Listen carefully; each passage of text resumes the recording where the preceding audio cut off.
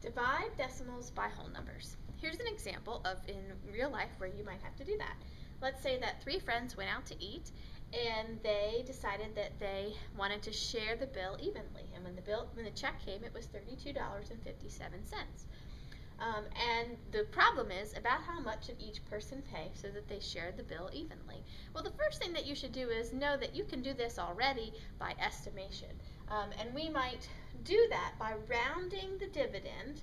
So we're going to do the problem $32.57 divided evenly by the 3 people. You might, in your head, go ahead and round the dividend to a number that would be easy to divide.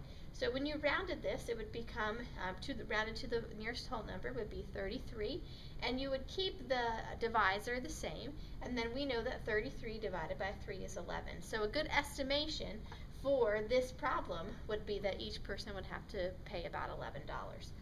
You could also use compatible numbers. So our estimating strategy in this example was rounding. Compatible numbers would work as well. If, let's say that you were going on a field trip and the total cost for the field trip for the whole class was $47.25. Well, if there were 24 students in the class, if we did this math problem, the total cost divided by the number of students, that would tell the teacher how much to charge for each student. And she might think, well, how can I quickly estimate how much that is? And we would use some numbers that are compatible or easily done with mental math. So 47.25 you could think about that like 50. It's pretty close to $50. And it's much easier to divide by 25 than it is to divide by 24. So these are compatible numbers for these two. And then it's easy to do 50 divided by 25. Well, that would just be 2. So a good estimate is that each student would have to pay $2. Now let's see how you could find the exact answer using a model with base 10 blocks. If you had 3 6/10 divided by 3. For example, maybe you had 3 6/10 pounds of candy and you wanted to divide it evenly among 3 friends. Well, the first thing to do is to draw the dividend. Remember that we're going to use this code sort of to represent each part of the decimal. We're going to draw a big square to represent the ones place. We're going to draw just a straight line to represent the tenths, and then a single dot are going to represent the hundredths. So here I have done 3 holes, 1, 2, 3, and 6/10. 1, 2, 3, 4, 5, 6, with the little lines. Then the whole number divisor, so that's the 3, represents how many equal groups you need. So that's why I drew 3 red circles to represent each of my 3 groups. Now my quotient is the amount in each group. So I'm going to go ahead and take what I started with and divide it evenly. So I see that I had 3 holes, 3 1-holes. I could put 1 in each of those boxes. And then I see that I had 1, 2, 3, 4, 5, 6 tenths. Well, I could go ahead and go 1, 2, 3, 4, 5, 6. Or I could have just thought 6 divided into 3 equal groups, each group would get 2. So then my answer is how much is in one or how much is in each group. So this is 1 whole and this represents 2 tenths. So 3 6 divided by 3 is 1 and 2 tenths. Next, if I'm going to do 5 6/10 divided by 4, you can see that I made 5 holes to represent the ones place. I did 6/10 here, and then I drew 4 circles because I'm going to have 4 equal groups. So now I'm going to start with the holes, and I'm going to place 1 in each box. That gets rid of this one, this one, this one, and this one. Well, then I have 1 left over. Well, we know from doing division with whole numbers, then you have to break it into smaller pieces.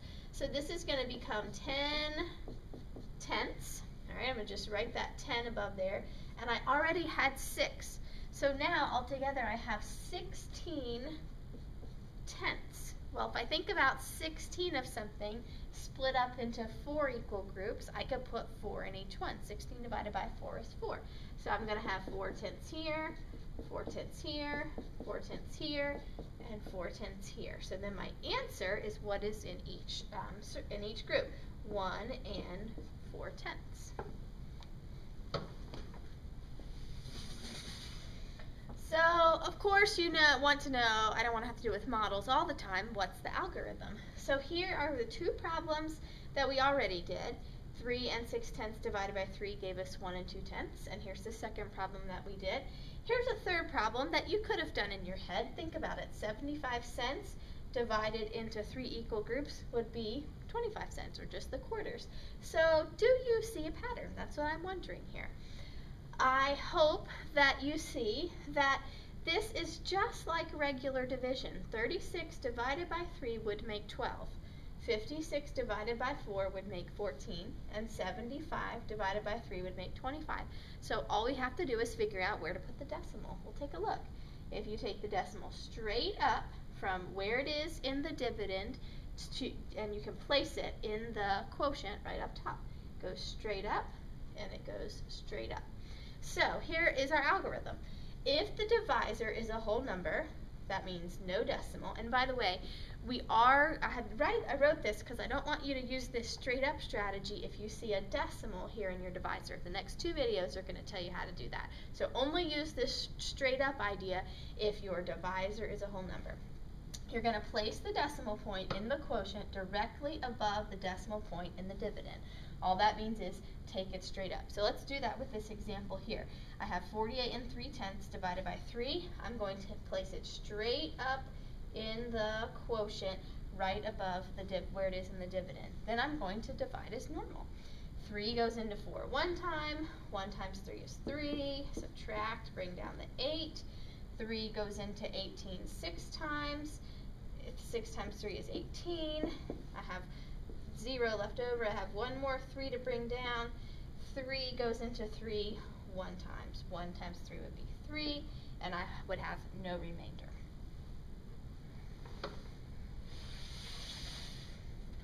So every once in a while we do a division problem and we want to check it with a calculator. And I know that 4th graders have tried checking a division problem with a calculator, and they look at it and they get this crazy answer because there is a decimal point and all these numbers after it. That happens when there's a remainder. When you do a division problem with a remainder on the calculator, you're going to get a weird answer that you weren't expecting. Well, I want you to know what your calculator's doing when that happens. So that's what I'm going to show you here. Let's pretend that 2 friends went to the apple orchard and they got 3 71/100ths of a pound and they wanted to share it. So the problem that they're going to have to do is 3 71/100ths divided by 2.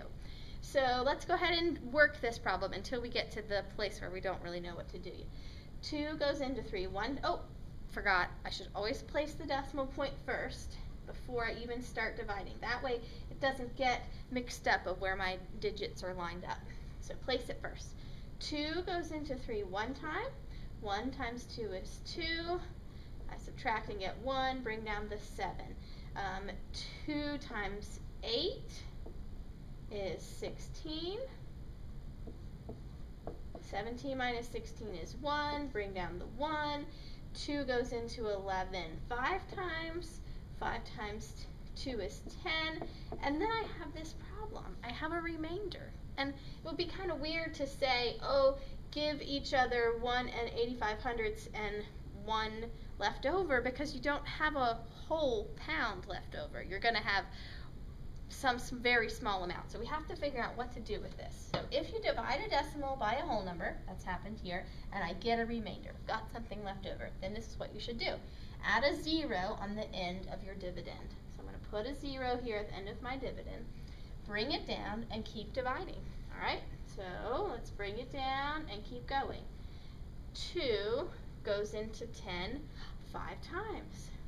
5 times 2 is 10, and I have nothing left over. That means I'm finished. So if these friends were sharing them, they could each have 1 855,000ths of a pound. That would be hard to measure. They'd probably have to just sort of guess at the end there when you get all the way to thousands. So you're going to keep dividing until there is no remainder. That's what happened here. I found no remainder. But sometimes you're going to find out that the quotient is going to repeat. And I'm going to show you what that looks like. Let's erase this so we have some room to work here. And you can see I've already just started this division problem, and then I get here to where I have the remainder. So I'm going to add a 0, just like our directions said, bring it down. 3 goes into 10 3 times. 3 times 3 is 9. 10 minus 9 is 1. Get that 1 again, so I still have a remainder, so I can add another 0. Bring it down. 3 goes into 10 3 times. 3 times 3 is 9. I get a 1. Guess what? That's going to keep happening. I'm going to do 3 times 3 is 9. Get a 1. Get a 1. Keep going. Keep going. So the calculator would say this. We are going to shorten that. You could either round it to the hundredths place and turn it into 0 and 73 hundredths. That's the rounded answer. But the exact way to write this answer is 0 and 7 tenths and 3 repeating. And you put this line over top of the 3 to represent the part that will repeat. One final example. I like this kind of problem. 3 divided by 8. Many times fourth graders see that problem and go, we can't do that because our divisor is bigger than our dividend. Well, here I am now telling you that you definitely can do this problem because you know how to divide decimals now. So here's an example of where you would do 3 divided by 8. Let's say you got this humongous Hershey's chocolate bar that was 3 pounds and you had 8 friends that wanted to share it. Well, you're going to have to divide your 3 pounds evenly into 8 groups. So let's do it. This is 3 divided by 8. So I just took it and wrote it the correct way that we know the order a division problem goes in. So now, if your whole number divisor, that's the 8, is bigger than your whole number dividend, that's the 3, so this is bigger than this, add a decimal and zeros to the dividend. Whoop. Hate it when that happens. So I'm going to add a decimal and a 0 here to the dividend. And now I'm going to just divide like normal. I'm going to bring my decimal point straight up. Let's keep that from happening again. There we go. 8 goes into 3 0 times. 8 goes into 30 3 times. 3 times 8 is 24. Get 6. I can add another 0 because I don't want to have a remainder. Bring it down. 8 goes into 60. Well, 7 times 8, 5, 6, 7, 8, 56 is 7 times 8. I think that's as close as I can get. 56. I have a remainder of 4. Well, I can add another 0 and bring that down. Oh, here we go. 8 goes into 45 times, and I'm finally not going to have a remainder, so I know that I'm done. So each one of these friends would share 375 thousandths of a pound.